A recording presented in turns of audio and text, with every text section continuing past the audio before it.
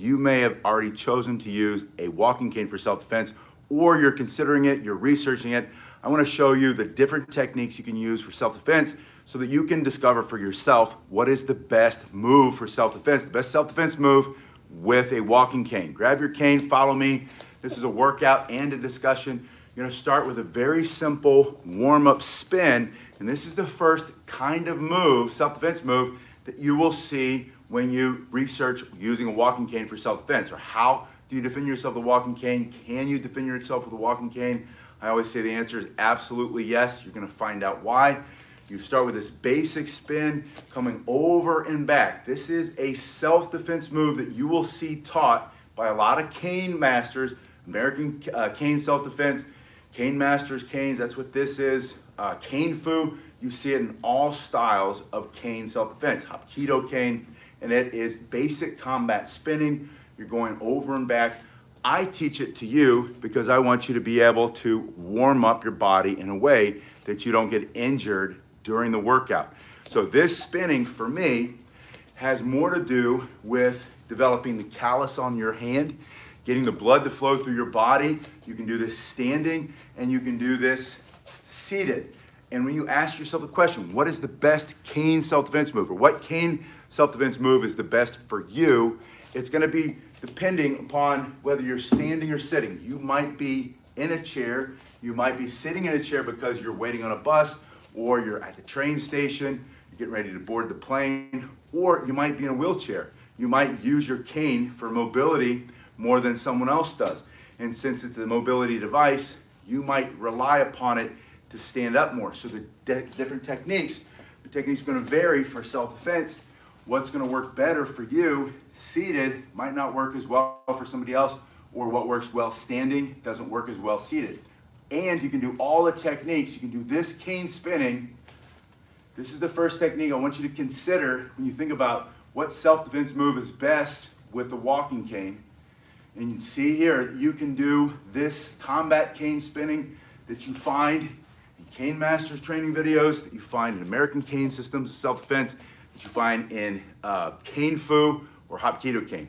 You can do it standing, you can do it seated. It works in all those cases. So is that the best self-defense move? And I'm gonna go through all of them very quickly, and then you're gonna decide what's best for you, because it's gonna be very person dependent, very individually dependent. And that's a good news, right? You can pick the thing that's gonna work for you the best and then practice that over and over and over again. Also be aware of other techniques that might work.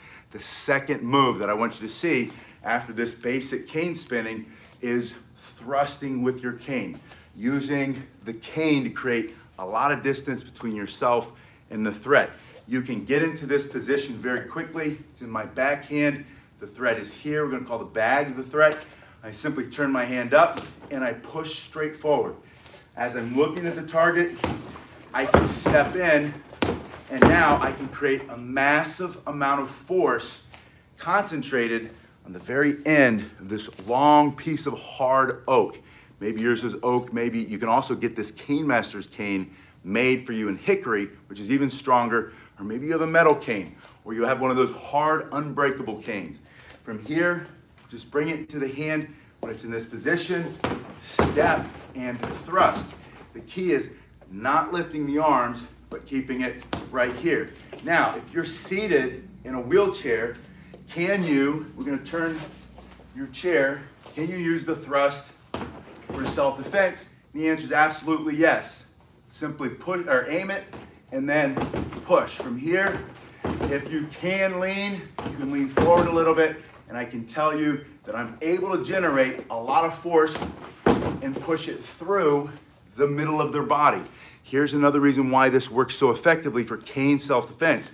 Your target, you're using the tip here on the thrust, your target is gonna be something you can remove or destroy for self-defense. Their ability to see, breathe temporarily, permanently, their ability to stand upright, breathe, going into the solar plexus, going a little bit lower between the belly button and the private parts, anywhere along that line. And the key is it's soft tissue. That's hard wood against soft tissue. So it doesn't have to be hard as you can swinging power strike that you might not be able to generate if you're in a chair, or depending on your situation, maybe you're in a closed space. You're in your apartment, or you're coming out of your apartment or your house in the morning, and you're right there in the foyer. It's a very small space and it's dark, and there's somebody here, and before you realize it, they're on top of you. You don't have the ability to do the big swinging motions. You can easily stick it through them if you're aiming for soft tissue. And that's how it works. Think hard to soft. Hard tip to the soft, fleshy nose or the teeth. You're gonna knock down his throat for self-defense, or in through that cartilage. It doesn't take a lot of pounds of pressure to break that, and they asphyxiate and die for self-defense. You're able to defend yourself. So from a seated position, standing position, and I saw the comment about seated and the hook. We're gonna talk about those different techniques. The first one, what is the best self-defense move using your walking cane? The answer is, it could be spinning, combat cane spinning. That was the first one I demonstrated. And the answer is gonna be depending upon what works best for you, because all of our situations are different. But that's what makes cane self-defense so powerful, so effective, and so accessible to so many of us, is that it doesn't matter where you are, what your strength level is, what your fitness level is, how old, how young, how abled, how disabled, you're able to maximize your power because you can put your hands on it. You're able to strike with a hard piece of wood, and sometimes that big nasty tooth. We're gonna talk about that. You can hit with this big knuckle or that big hammer. You can come in with two hands. You can come in with two hands this way. You can move sideways to sideways. We'll talk about those in just a minute, but they're all going to depend upon what works best for you.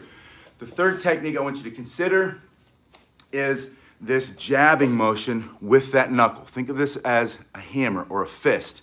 From this position, you can have this turned so that the tip is facing away from you or the crook is facing out, and you can pop it straight out. Now in this position, you can say verbally, back up, you're too close, and then simply jab.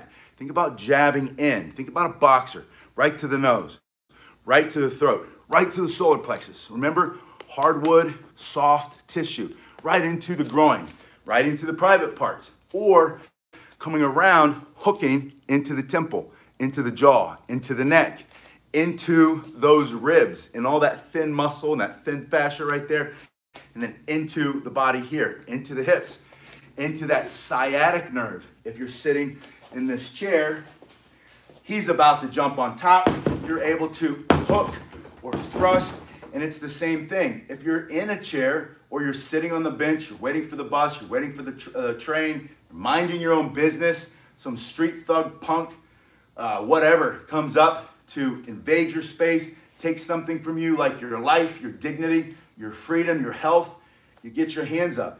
Back up, you're too close. And then very quickly, you can jab, you can hook, you can take the other side, this big nasty tooth, and stick it and rip the skin, literally, off of their face. Rip through that muscle. If you're using one of these Cane Masters canes, I put a link below if you want to see what these look like. Almost all of them come with a beveled edge though, and I can tell you, that's not going anywhere, and that hard wood against soft tissue does a lot of damage for self-defense. That's the purpose of it. That's why it's there. You're able to strike this way, bring it back the other way. These so far are all one-handed techniques. The spin is a one-handed technique, right? This thrust starts as a one-handed technique. I like to teach the thrust in many ways. From here, thrusting here, but I really like it when you simply stick it right in their midsection and get two hands on it. And then you're in this position. From this position, you can easily turn and get that second hand on it, and now come down like you're chopping a piece of wood, chopping a tree down, which is the third kind of technique, which are these slashing or chopping techniques, almost as if you were using a sword. Think of basic sword fighting, right? Thrusting, we already went over that one, but you can slice down at different angles. You can come across vertically or horizontally, come down vertically. You can come up horizontally or come up diagonally, down diagonally, vertically. I keep saying switching vertical and horizontal, but I think you're with me. But I'm coming through, and that's just with one hand. I can put the other hand on it and increase strength speed and power, and even switch my hand position. Switching it almost as if I were using the walking stick or the Japanese Joe for self-defense. Now I can come through here, I can come through here, I can turn it and strike through, again, using that big nasty tooth, that hook for self-defense. You have so many things that you can do. So what is the best self-defense technique using a walking cane, or the best self-defense move with a walking cane? The first one that I offered that you could learn from or think about is this combat cane spinning. There are a lot of ways to do it. I personally choose this for warming up the body, engaging the core, teaching spatial awareness, timing and distance. I don't use it for self-defense. The second, but you can. I'm not saying it's not the right one for you. This is what's so important about self-defense. Find the right technique for you. Not necessarily cookie cutter. It's never cookie cutter. Your situation is different than mine. We're all a little bit different. I have strengths, you have strengths. Find your strength and go with it. Number two is that simple thrusting motion. You can thrust from here. You can have the crook facing out. You can snap it up under his legs, between the legs, maybe come up under the chin, but then get in that hand, and there's that thrust. Maybe you get in this position, back up, you're too close, and then you thrust. So thrusting, that's the second technique. The third technique was using the crook or the hook in a jabbing motion or a hooking motion. Thinking about a boxer using one hand to start, then get the other hand on it. And then the next type of technique, cane self-defense move, are these slashes or chops. Thinking about a sword, a machete, a collie stick, a screamer, arnis, basic techniques, or maybe an Irish shillelagh, fighting with an Irish fighting stick, using these quick, explosive striking motions, coming to the front, down, at an angle. Think about diagonal, just basic moves. Then putting your hand on it. This is one of my favorites for self-defense. Might not be the best one for you, but it can be used. It's powerful for a lot of people, right? I was teaching someone this morning this particular technique, and we had to stress test it. And stress testing is when I say, now I'm coming at you, right? Sometimes I put a little bit of padding on, but sometimes I don't, because I can move with it or roll with it a little bit. This person this morning was so fast, so explosive, and caught me off guard, and comes in real quick, and just in the nick of the time, I'm moving back so I don't get hit, don't lose an eye. But it's basic boxing moves, right? Punching right and left. Same as coming through with elbows for self-defense. One of your best, most powerful techniques you can do if you have nothing in your hand, or throw some elbows. Now imagine the stick or your elbows, you're coming to the side, and you're coming down, and you're coming up, and coming up, right? If someone gets you in close and your hands are all locked up, you can always throw that elbow up under the chin or into the body. They almost never expect it. Same thing's true with this. You're in tight, you're confined space. You get somebody who jumps on top of you and you're trying to push them off, you're gonna lose. Instead, turn. They're pushing this way, they're coming this way. It catches most people off guard. Like I said, I stress test, I'm pushing. This person's trying to push me back this morning. And I said, you're not gonna win this fight. What else can you do? Do you remember? The boxing, the elbows, the idea of using this leverage, because two hands are on your cane. And all of a sudden this came, and that's where I almost took it, right in the chin, right in the eye. You have to be able to turn your body, and you're very strong. And you can do this. David asked if I've done the chain self-defense. No, David, I cannot find a chain.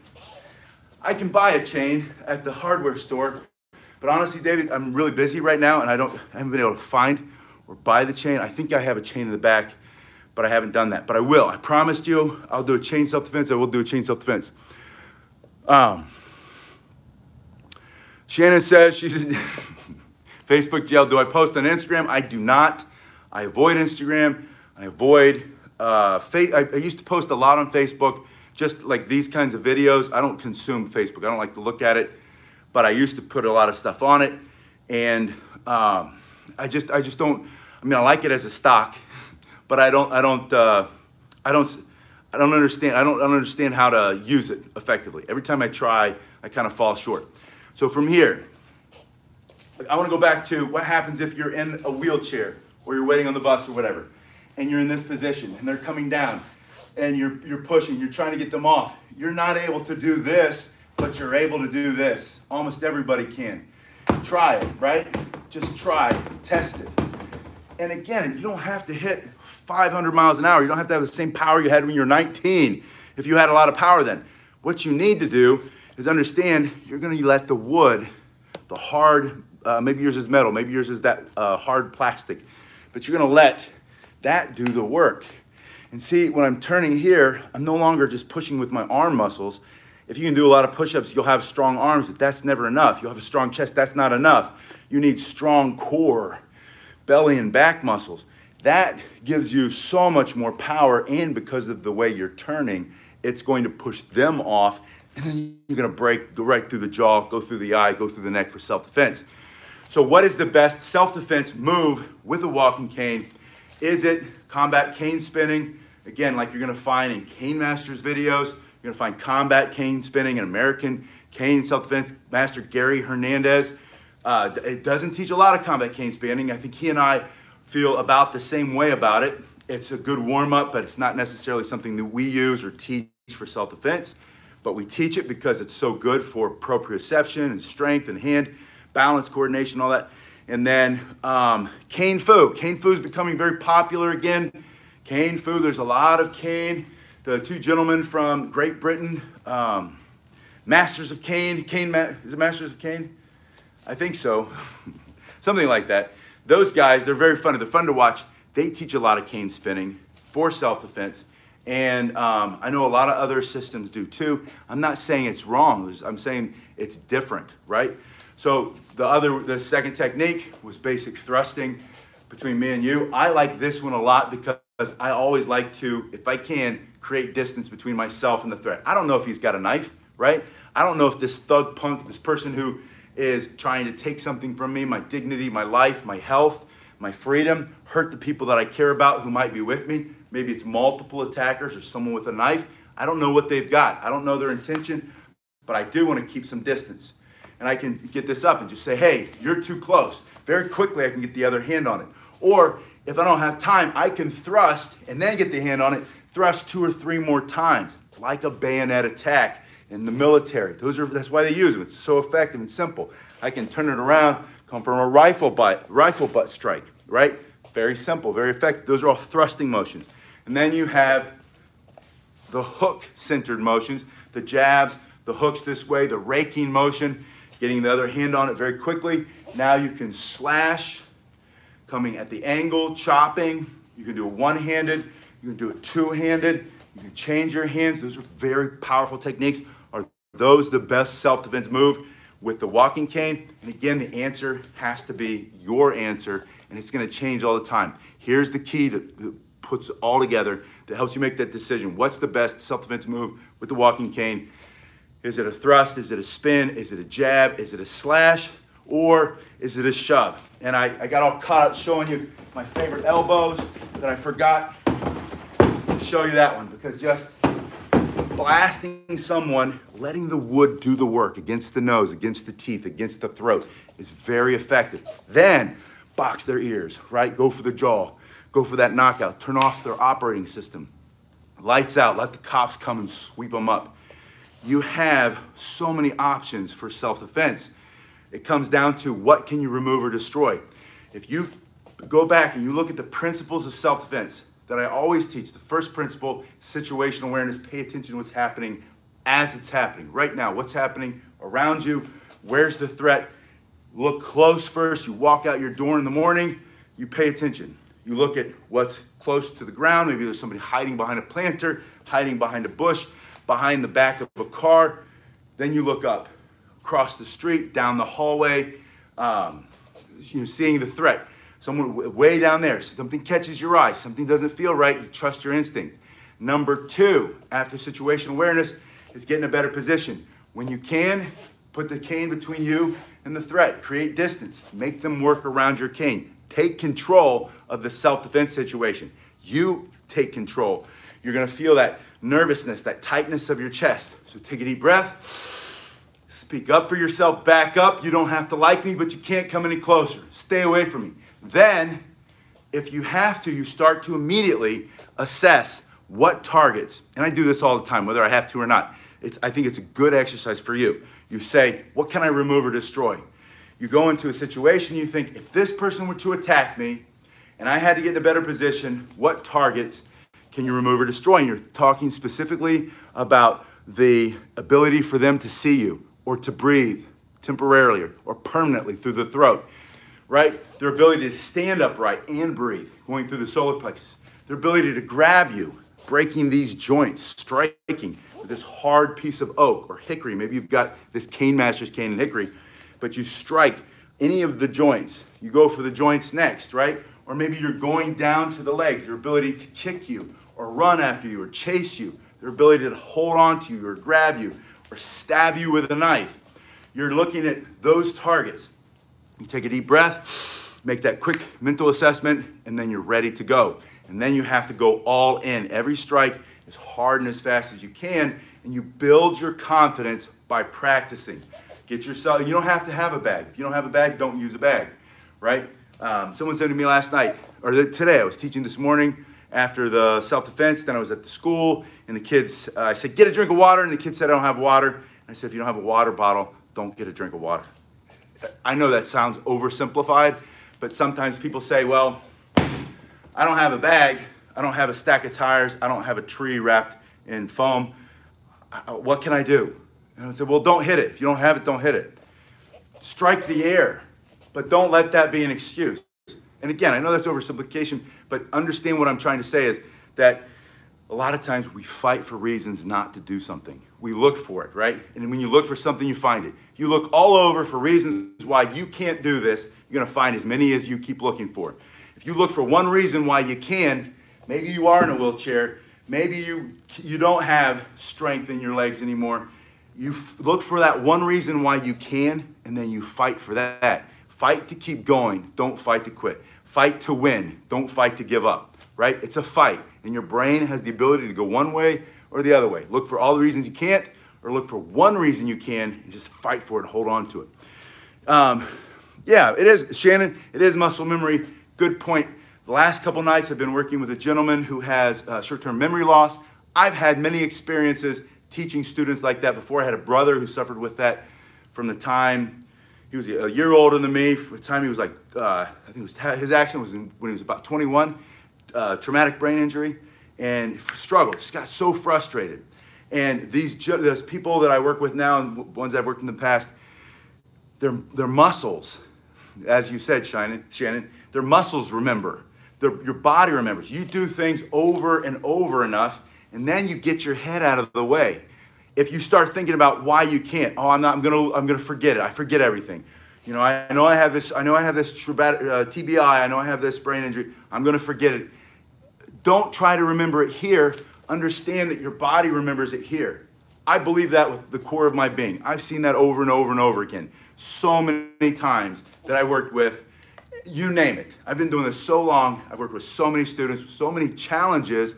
In all challenges, there's always a workaround, right? There's always a solution. And that's my point. If you fight, if you look for, if you search for the reason you can do something, you're gonna find it. If you look for all the reasons that you can't do something, you're gonna find it. So watch what you're looking for. Watch what you're asking for. Watch what you're praying for. Watch the words that are coming out of your mouth or circulating in your head, and change them. Turn the volume down. Instead of saying, well, I know I have this and I won't be able to do that, say, I'm gonna do this. It's important to me. That's the only reason I need. It's important to me. And then, or whatever your reason is. And then go for it. Find a solution. I guarantee you, you'll fight, you'll struggle. And because you fight and because you struggle harder than most people who don't have a brain injury, who don't have a limitation, who are not stuck in a wheelchair, your growth is going to be greater, your reward is going to be greater, your ability is going to grow greater and greater. As long as you don't give up and quit, just keep moving in the direction that you want to go. I guarantee you, I promise you, you're going to get further down that road, further than you could ever imagine, and it's going to look different than you could imagine, and you're going to find other places you want to go, and you're going to know that you can get there because you won't quit. All right, so what is the best cane self-defense technique, the best cane self-defense move? What is the best self-defense move with a walking cane? I don't know. What is it to you? I do know what it is for me, but that changes. What if you trip? What if you get knocked to the ground? Now you're lying on your back. They're getting ready to jump on you, to jump up and stomp you down. They're wearing Doc Martens. They're going to try to kick your head in, and you're on your back. That's a whole different situation, right? You'll find the answer though, and in the moment, you will always discover the best self-defense move with your walking cane when you keep your mind focused on what targets can you remove or destroy, and then you just go all in. Remember, the fight's not over till you win. Keep fighting, keep